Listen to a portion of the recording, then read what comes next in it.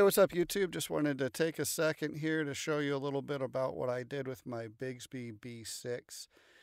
I'm partial to the type of a Bigsby that attaches to the back of the guitar. I know a normal person would probably have just found one of the other Bigsbys that was more fitted for a ES339, but I really wanted one that attached to the back of the guitar. So I used the B6 model, and I'm really happy with it. The one problem that it has is that if you don't do some fixing to it, it will have a lot of play in that hinge, that back hinge. It has I mean, the Bigsby itself will just sway all over the guitar. So if you do put the guitar into tune, once you hit the whammy bar, it's going to lose its tuning. So you got to do something about that play on that hinge. I mean, some people might bolt it or drill into the body of the guitar itself. This one's on a Gibson that I didn't really want to mess too much with the body.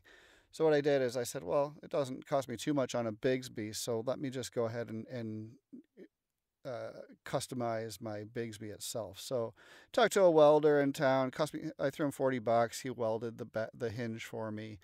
This thing keeps perfect tune, so it's a good solution.